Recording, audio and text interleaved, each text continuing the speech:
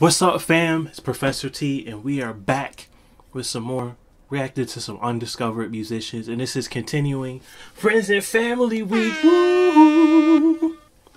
We got somebody here that I saved for Friday, a very special friend of mine, because she's been with me from the beginning of Professor T, before I even was Professor T, from the T-Bird days, the Rockwell Records days, the Rock Rec days. This is Miss Linai, Weatherspoon, frequent collaborator, good friend of mine, and I'm happy to see she's doing well. See she's a mom now. You know, she's moved on to bigger and better things now. I'm watching her grow up, unlike me. Well, hey man, some people might disagree with that. I disagree with that. You know, I think I've done grown up a lot. I've become a man the past year and stuff that I've done weathered.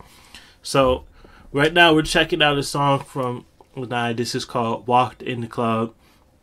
I had forgot that I was on this until I listened to this, because as I had mentioned earlier in the week's uploads, there was some technical difficulties, so I had to redo all of these videos. So on this one, same story.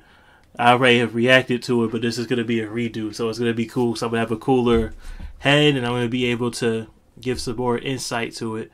Now for this one here, let's just get right into it without any further ado. Walked in the Club, featuring Mr. Francis and me. Oh yeah, we gotta dim the lights now. We gotta get the glow sticks ready. I almost forgot. Walked up in the club, boy, what's going on? Used to fronting on a girl like me. What? Walked up in the club, me and my girls are ladies. How they do the format? You and your boys turning up from what I see. I see you over there, you like your eyes on me. That's the Francis right there for the intro.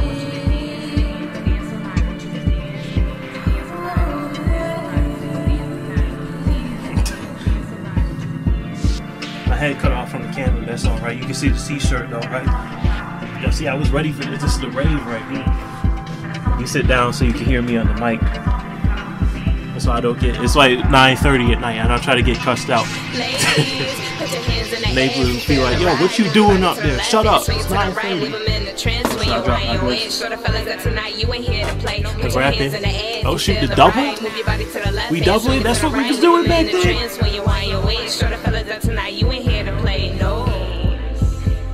The little key part came out in the background. Just the hook right here. Gotta dance, dance, dance.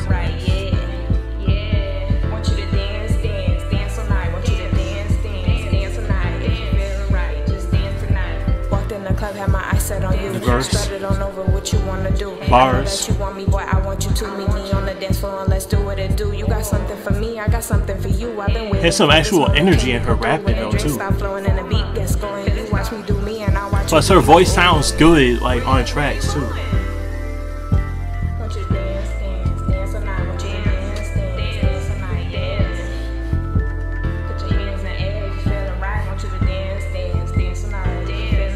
What? Back it up, girl. Back it up, girl. Back it up, girl. Back it up, girl. Yeah. Listen. See, the first time I was laughing so hard because I forgot that I was on this song. This is my rapping right here. I did this all in one take.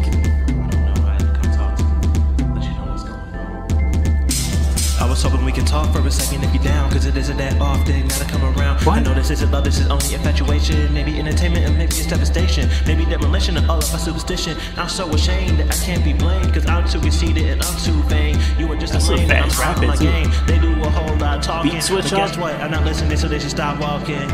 I got a bad habit, cause every single thing I see, I just gotta have it. And my imagination's so wild. Every time I see you make the crowd go wild. Girl, you make the crowd go wild. Girl, you make me go wild. That part was fire right there though, that verse. That's it. I gotta give it to myself on the verse. That was pretty fast and I was able to get all those words in. Let's dance all night. Professor T, the new school Eminem, maybe. This part right here I think was in French, if I remember. I don't know what she was saying.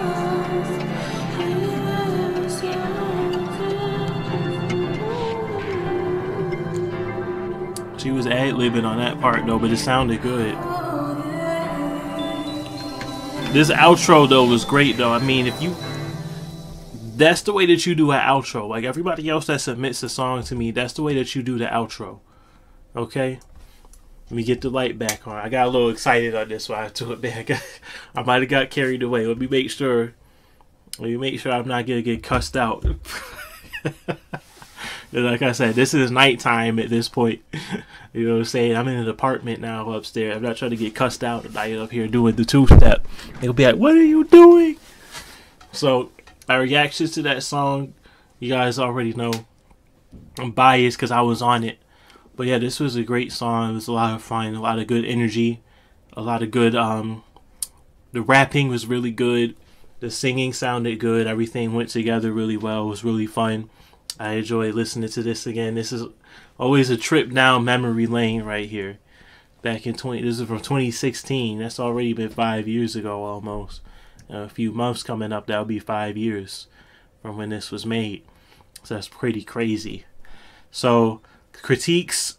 Let me give some critiques. I gotta be kind of easy on the critiques here. You know, I always, like I said, this is an educational channel. So, you know, when I do critiques, it's not because I'm trying to pick at somebody. It's because this is like a learning opportunity for somebody to hear critiques from somebody that does this. So for this, like I said, this is not an indictment on Linai or even me at the time, because this was 5 years ago. But for me, she was actually, I think, for what I remember when we were making this, she was kind of just learning how to get with the production part, because she was, for what I remember, she was doing the lyricism. So she was learning like the production part, which was kind of cool. That was dope. And I was going to say with that, I like the fact that this song, it went somewhere. Like, it definitely changed and evolved over time. The only thing that I was going to say that was my critique for it the first time around was that it does meander just a little bit as far as like the form of it. So the reason why I say that too is because like with the hook that we got to dance all night. You know, I didn't think of it at the time. I wish I would have at the time when I had heard this and I came in and I did a rap verse on it. That is the only part, that's the only hand that I had in this, okay? I may have mastered it for her, but that's about it. Like, I did the rap verse, I showed up and I was the hype man basically, and then I left. And then the rest of this was all her. So even though it has me on it, know that the production, that was not me. I cannot take any credit for any of that. So, yeah, the production was great.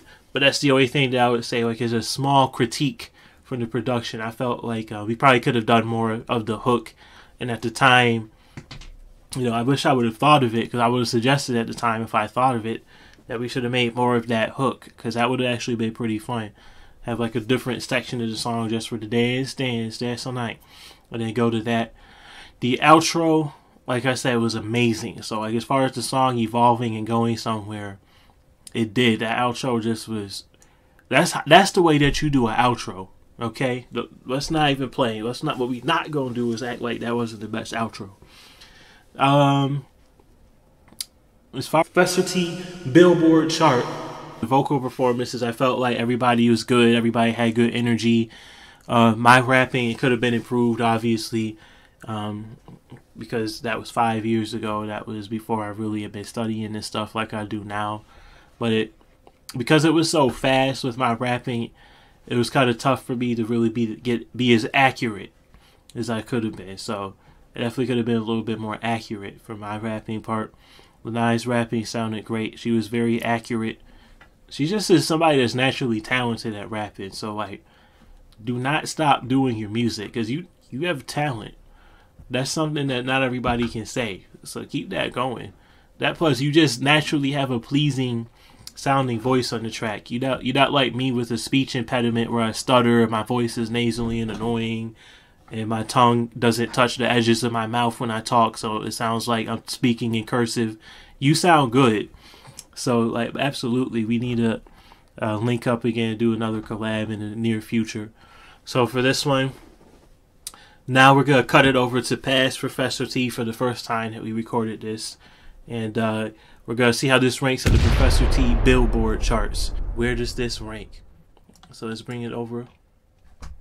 And then, hold on, my touch screen is messing up down here. My touch pad. Alright. You can spell your dang name right. Okay. So right here. This one is gonna be pretty high now. I think you're gonna be pretty good on this one. So where do you rank? Out of 19 tracks thus far. I still like you more than that. We gotta keep going, keep going, keep going. You know what? I think you're gonna crack the top 10. You cracking the top 10, girlfriend. Okay. So you're ranking at number 10 for today. You know, that's pretty good. That's a good ranking. That's in the top half. So you just displaced J.A. Wild Trip. You just knocked him out of the top 10. Just below Vocals and Jason Alessi, Walk the Line. That kind of rap, trap, metal type song. I like that song a little bit better than this, just because, as people know, I like the more aggressive and I like the more fast, upbeat song. So this ranked high because it was fast and upbeat, and it ranked above J.A. Wild Trip because I like the energy of this. That's some good energy to it. So that's where this ranked. So to Linai, to Mr. Francis, to myself, and to all of you watching at home, I love what you do. I enjoyed listening to this, and I hope that all you did too. And I wish nothing but peace and love to all of you. And I'll see you in the next one.